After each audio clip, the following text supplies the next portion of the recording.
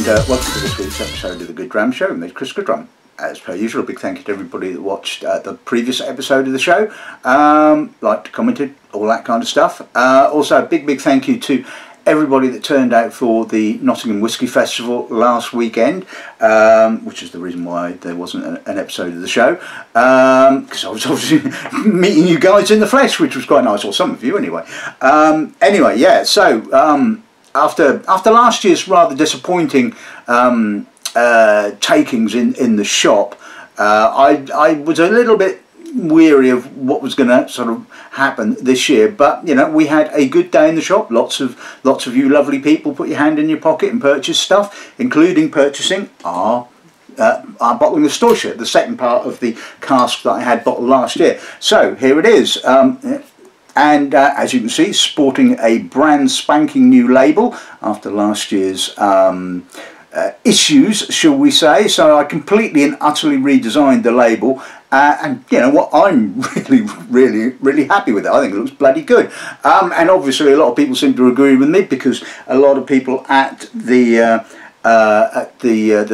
festival were saying that it was the best whiskey they tasted on the day. I mean, some of them were probably blowing smoke, it has to be said, but you know, it's just lovely to hear, and puts the pressure on for next year, doesn't it, really, as I've got to sort of find something that is of equal or maybe even better quality. That's going to be a job, isn't it? I mean, I was quite fortunate in the fact that, you know, obviously having access to the cask of Storsha and then being able to just do the second bottling. I mean, I did obviously taste it, as you well know, and I wouldn't have bottled it if I thought it was complete pants. So yeah, that was quite fortunate. Anyway, we shifted quite an awful lot of it. There was 100 bottles, about 70 odd have already been sold in this short period of time. So if you want one, you better put your skates on and get hold of a bottle. It's retailing for £17.95, available on the Gauntlet's website, and like I said, that ain't going to last very much longer. So yeah, get yourself a bottle. I mean, I will do an episode of the show with it in due course. I don't quite know when. Don't think I've got enough other Storsha samples to do a Storsha comparison, so it may well have to be a sort of a random selection of peated stuff, just to sort of see how it stacks up against that. And well, I think it will stack up pretty well, otherwise I wouldn't have bottled it. Anyway, enough about that. Let's talk about today's episode of the show. As you can see from the title page, we're looking at some new releases from both Lagg and Arran.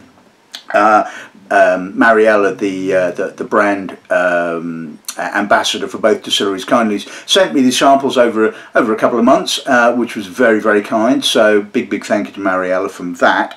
The other reason, I guess, for doing this episode, apart from obviously, you know, I am a big fan of both of these distilleries, is that there's a bit of a funny story, I suppose, attached to it.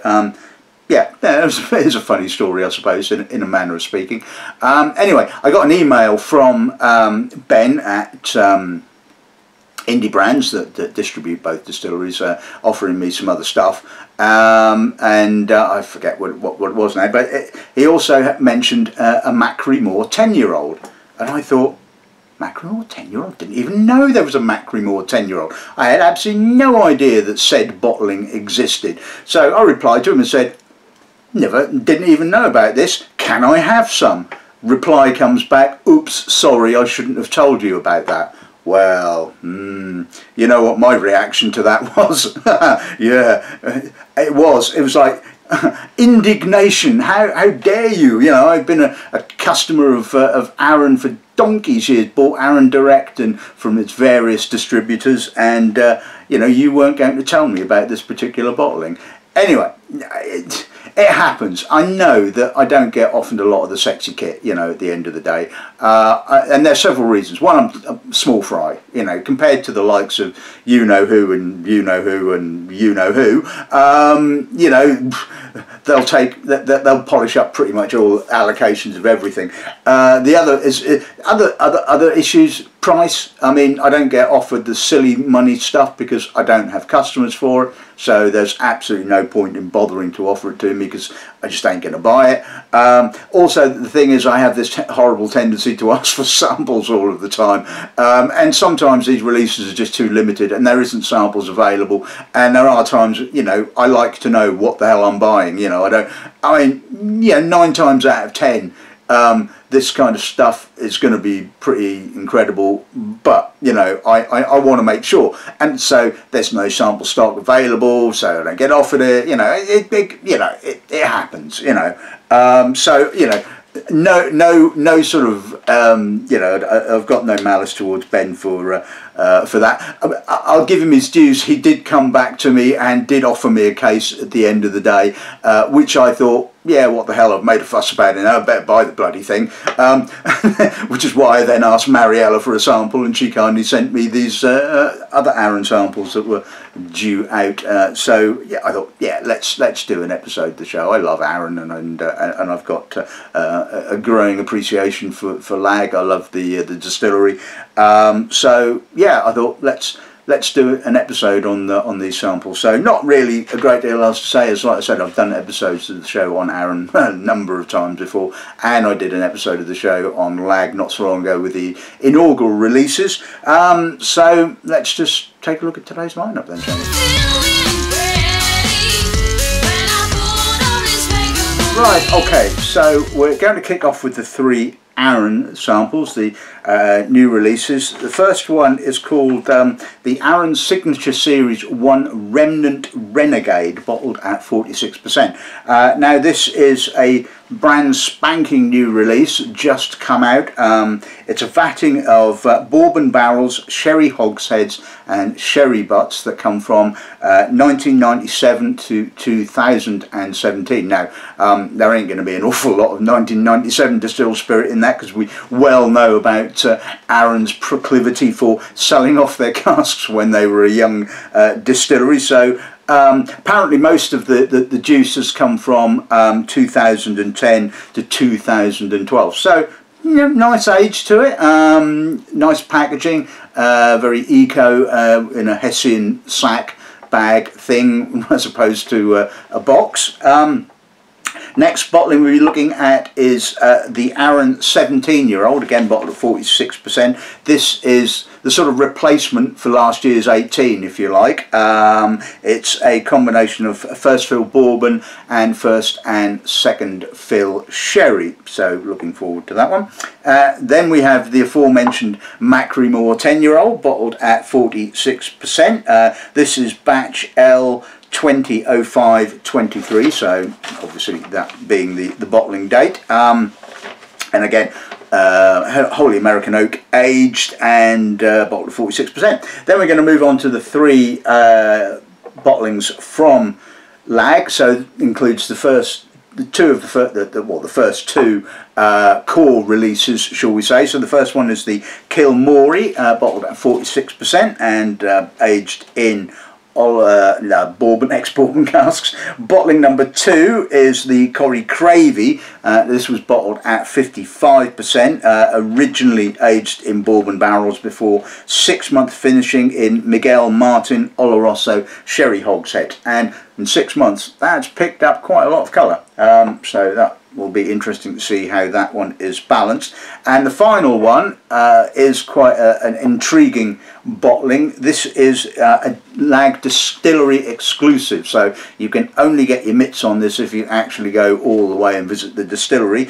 It's the hand fill 3-year-old, distilled in 2019, bottled this year, or will be if you actually go and visit the distillery. Or certainly this sample was drawn off, shall we say, this year. 61.7%. No, keep that one for the end, I think. It's peated to 50 parts per million, second fill sherry hogshead, LG 19/1795, and like I said, available only at the distilleries. So that's really cool to get a sample of something like that. So without much more fanfare, let's kick off with the Remnant Renegade then. Right, okay, so let's see what the nose on the Remnant and Renegade gives us then, shall we? Oh,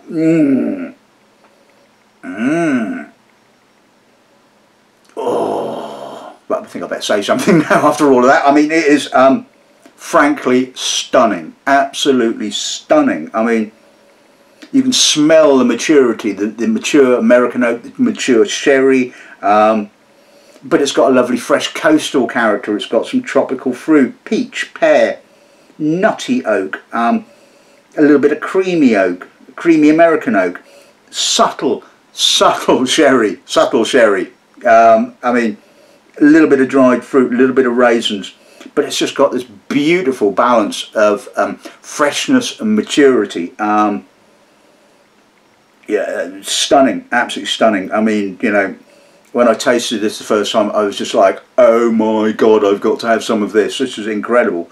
It's just classic sort of fresh and mature Arran. I mean, what's not to love? I mean, so pass on.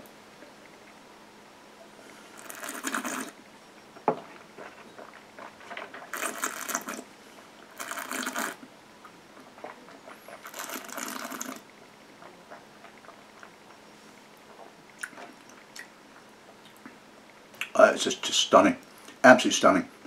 Kicks off with the mature American oak, the dusty, sawdusty American oak, and the sherry comes in fairly promptly on the mid palate, and it's more noticeable on the palate, more raisinated dried fruits, a little bit of walnut, spice, hickory possibly, coffee, and then it just slowly dissipates on the palate, and the American oak and the Arran sort of mature tropical fruit kind of come back with a little bit of creamy oak as well, nutty, a little nuttiness as well on the aftertaste. I mean, that is just absolutely stunning progression, lovely, like I say, lovely vatting.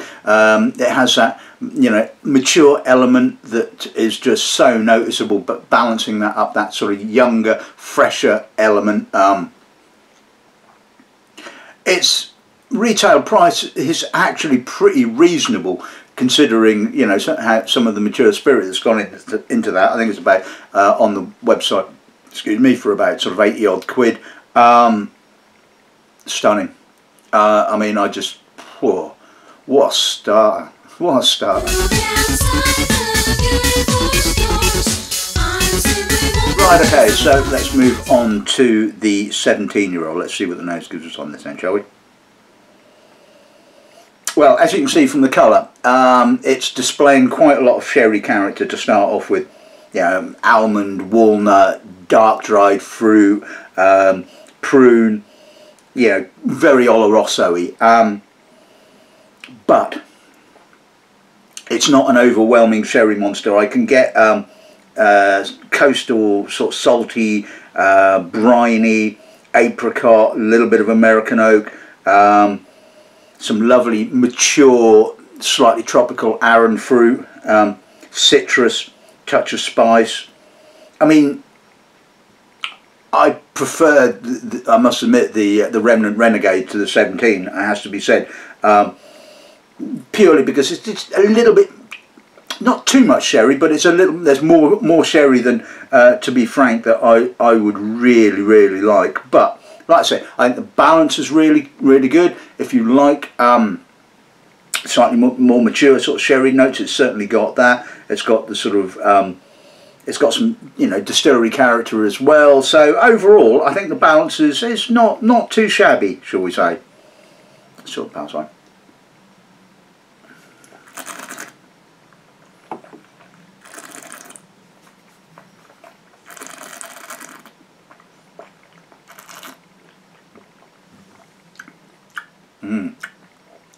Really quite chewy. So yeah, palate kicks off again with a lot of the sherry character, dried fig, prune, walnut, raisin, coffee, that kind of thing. But I am getting some mature tropical fruit coming through on the mid palate. The American oak is showing as well. A little bit of spiciness, some saltiness. I mean, this is the thing I have found about Arran and sherry. Most of the time, the balance is really good. You can still get even the 21-year-old, which is, yeah, or was considerably heavier on the sherry, still displayed some Arran character, and that is just down to the skill of the master blender at Arran. I mean, yeah, balance has always been the thing with, apart from the port finish one that I've never got on with, never really liked that at all. Aside from that, you know, I mean I prefer the Remnant Renegade, but even so, I mean, that is just a stunning whiskey. Right, okay, so let's move on to the Machrie Moor 10-year-old, which was what caused all the fuss in the first place, to a certain extent, if you see what I mean. Now, I like peated Arran. It just has this freshness, this lemoniness, this citricness, this salty peat. It's not sort of, it's not a peat monster. It's certainly mellowed a little bit. There's some white fruit, apricot, a little bit of earth.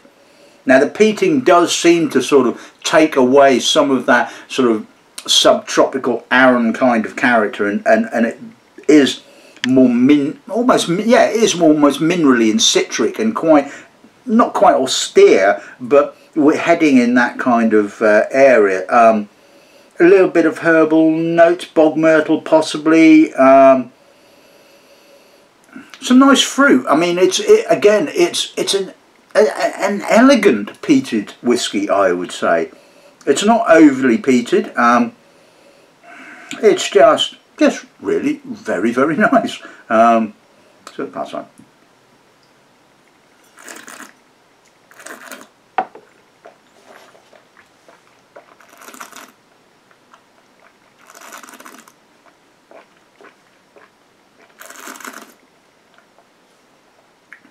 Soft, citric, briny, sooty. The peat is very sooty, showing some more American oak. American oak coming through on the mid palate, slightly creamy, a little bit of vanilla. There's a touch of violet. Again, some bog myrtle. Plenty of salt, lots and lots of salt, really salty. Citric theme keeps running through, right through to the very end. A little bit of seaweed on the aftertaste, really long, lingers amazingly well. Again, not a peat monster. Lovely amount of peat, just about the right amount of peat in my personal opinion. And it's just gorgeously balanced at the end of the day. Again, you know, kind of, well, what do you expect from Arran? I mean, you know, that is just absolutely very, very classy.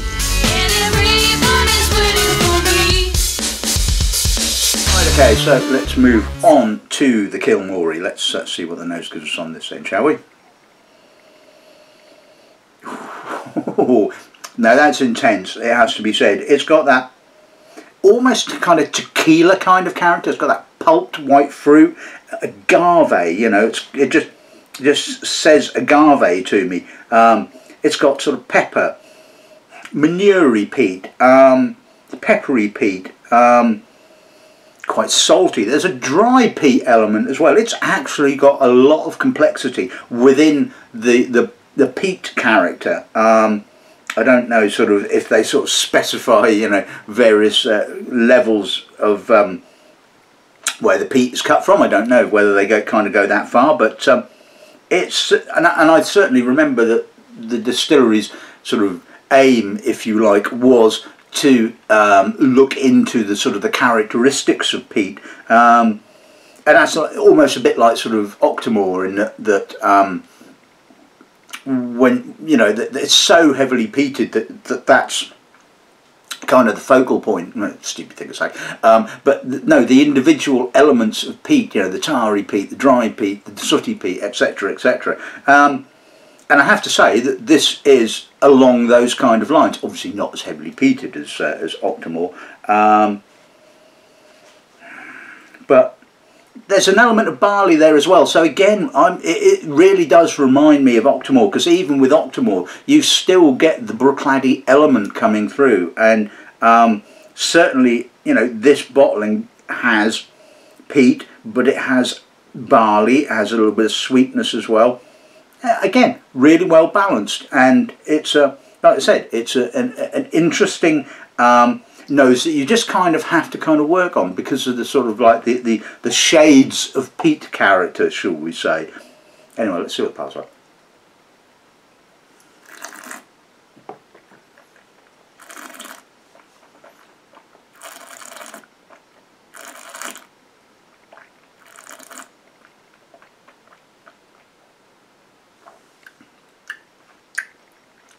It's lithe, it's got a citric, oily citrus, almost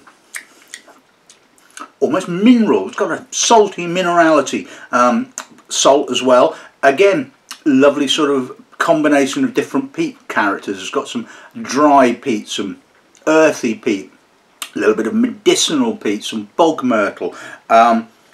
Again, there's that kind of pulped white fruit character, that tequila-esque kind of note, a little bit of faintiness, nothing to get bent out of shape about. It's got a sort of a controlled rawness. Now, I think if that had been bottled at cask strength, that raw note might have been more sort of prevalent, but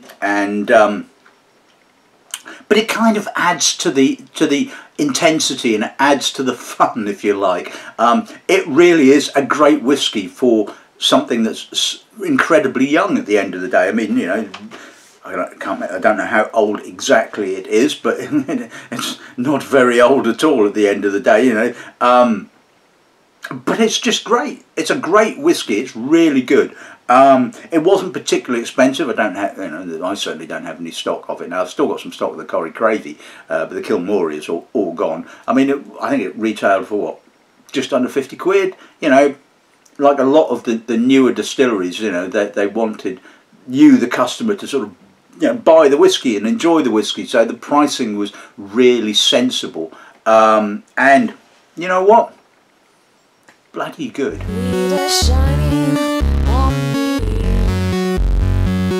Right, okay, so let's move on to the Corriecravie. Let's see what the nose gives on this end, shall we? 6 months in Oloroso, and I think, well, it doesn't say first fill, but I'm pretty much convinced first fill, because you wouldn't get this kind of colour and intensity of sherry character if it wasn't. So, dark raisinated fruits, prune, walnut, sweet fig,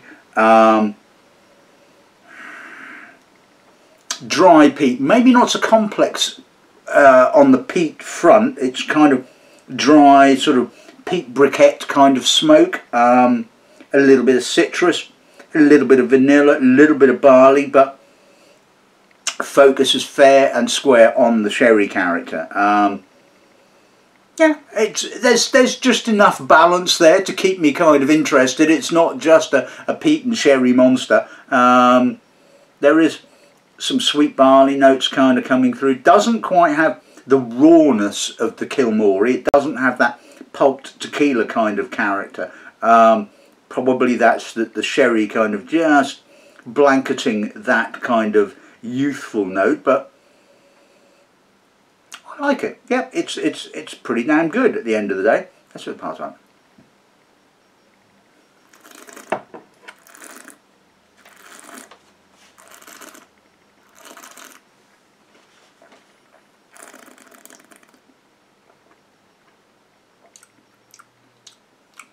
Nice palate.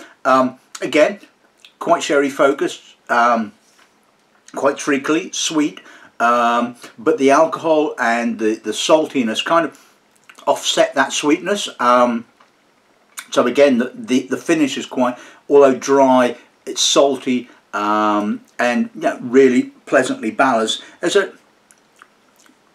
little rawness creeps through right on the finish, just basically saying this spirit is still there and it is still quite young. There's some lovely dusty peat, kind of earthy peat. Again, the peat character isn't quite so complex, but you know, that's what happens with sherry. Sherry does tend to be a little bit blanketing. Now I can see that sort of, you know, the distillery wants to release different sort of you know, different cask types, use different cask types, because because you guys, you know, the buying public like a bit of sherry, you know. But for me, the Kilmory is the more interesting and intriguing bottling because it has the purity, and you know, that's just me. From a drinking point of view, I like, yeah, the Corriecravie, lovely whiskey, it has to be said. Not quite as complex. Let's just see what a little drop of water does to it. Right, okay, yes, so not so much sherry influence now. This is kind of bringing forward the spirit character. Green apple, apricot, more saltiness. Less peat though. I mean, this is often the case when you put a little drop of water with peated whiskies. The peat tends to drop off as well. So it's kind of however you like your poison at the end of the day. If you want sort of more sherry and more peat, then just, and you can quite happily, I mean, drink that, you know, without any water at all. It doesn't need diluting. I mean, it's what, 55%, and it really doesn't taste that. I mean, that's quite dangerous. Yeah, it's certainly brought out that sort of sweeter barley note, and it's kind of, I think now with a bit of water, it's better balanced. I'm getting a lot more spirit character. I'm getting a lot closer to the Kilmory. Not got quite the sort of complexity of peat character, but yeah, I think the balance has improved with a little drop of water. Let's see what the nose is.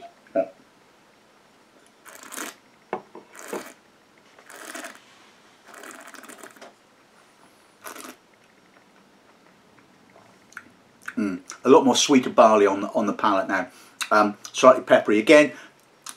Wispy peat now. The peat is I wouldn't say practically disappeared, but it's become quite ephemeral, quite sort of wispy. More apricot, sort of apple, dusty soot as well. The sherry has practically almost disappeared. There's a smidge of kind of dried fruit just sort of on the edges, but you know, putting a little drop of water really does kind of cancel out that sherry completely, which is quite surprised actually to sort of see it kind of, you know, change quite so dramatically. But like I said, you kind of lose some of the kind of peat complexity at the end of the day. But personally, I just think I prefer that with a little drop of water, it has to be said. But then, you know, that, you know me and sherry. Right, okay, so on to the final bottling of the day. This is the exclusive hand-filled 3-year-old. Let's see what the nose gives us on this then, shall we? Okay, there's a kind of, it's kind of between the two somewhere, but it somewhere sits between the Kilmory and the Corriecravie. It's got that fresh citric, oily citrus kind of character, a little bit of dried fruit, a little bit of sultana, apricot, herbal peat, sooty peat, a little bit of Turkish delight. It is quite young. Bit of green apple as well.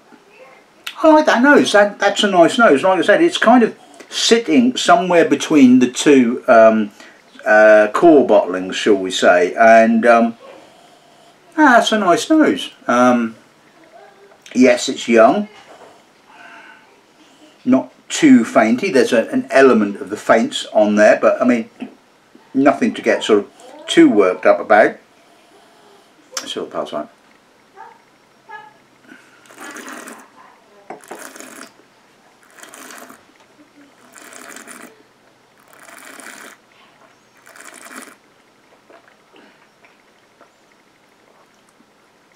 Oh, you can tell that's 60%. Ooh, that's tighter than an Natch Dewberry. Ooh. Again, I'm getting that kind of pulped agave kind of note. Green apple, citrus, earthy peat. Again, it's a bit fainty, it has to be said. It is 3 years of age at the end of the day. Very salty, quite herbal on the finish. Even though it's pretty masked, and the alcohol is really quite intense. Let's see what a little drop of water does to it.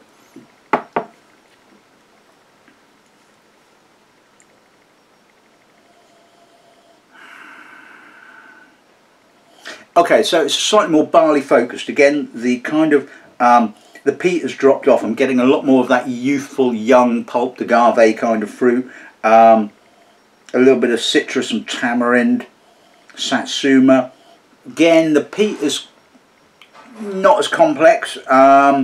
It's kind of more kind of earthy, and it's kind of there, if you see what I mean. Now I think at the distillery, I think you can buy either a full-size bottle or you can buy a 20 cl bottle, and I think the 20 cl bottle is about 30 quid. If it was me, I would just buy the small bottle. It's kind of, it's a nice whiskey. I don't think I'd want an entire 70 cl bottle of it though. That's the thing. It is a little bit on the overly youthful side. It's got some rawness, but you know, let's still pass on.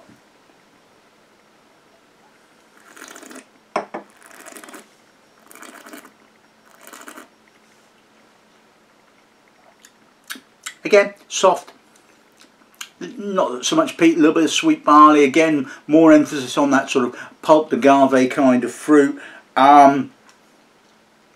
Sooty on the finish, on the aftertaste. Again, pleasant. Like I said, I wouldn't buy an entire bottle, but a 20 cl I'd be more than happy with.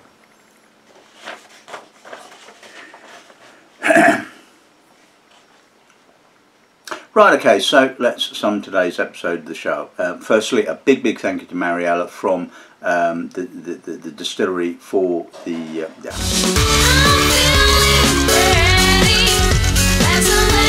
Right, okay, so let's sum today's episode of the show. Firstly, a big thank you to Mariella for the samples for today's episode of the show. I thought it was great fun, really enjoyed that. The Remnant Renegade, buy it. If you love Arran, buy it. That's all I'm going to say about it. 17-year-old, yeah, okay, nice.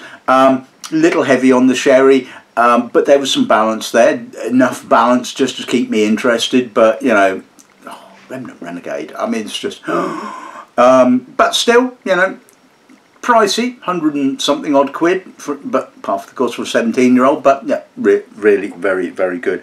Machrie Moor, 10-year-old, oh, love that. I mean, I love Machrie Moor anyway. I mean, like I say, it has this kind of elegance almost, you know, that citric sort of freshness. Loses some of the tropical Arran-y fruit, but, you know, just gains in that freshness. And that 10-year-old was just delightful, it has to be said. The Lagg Kilmory, I just thought was superb. It just said everything about the distillery that I wanted it to say. American oak, lovely complexity within the peat character. Good intensity, you know, good price, or was good price at the time. Really enjoyed that. Corriecravie, I mean, yeah, okay, if you like a bit more peat with your sherry, sherry with your peat, I should say, that's going to be up your street. Really good at the end of the day. Maybe not quite as complex as the Kilmory, that's because of the sherry element, but then, you know, you lose some, you gain some, you know, it's just the way it is. And the distillery hand fill, I mean, yeah, lovely. Really appreciate getting the sample of that, and it has its wrinkles, it has to be said. It's a 3-year-old spirit at the end of the day. It's not going to be, you know, lovey and what have you, but, you know, still, to me, great whiskey at the end of the day. So all that's left to say is I hope you enjoyed this week's episode of the show. Good dramming and good afternoon.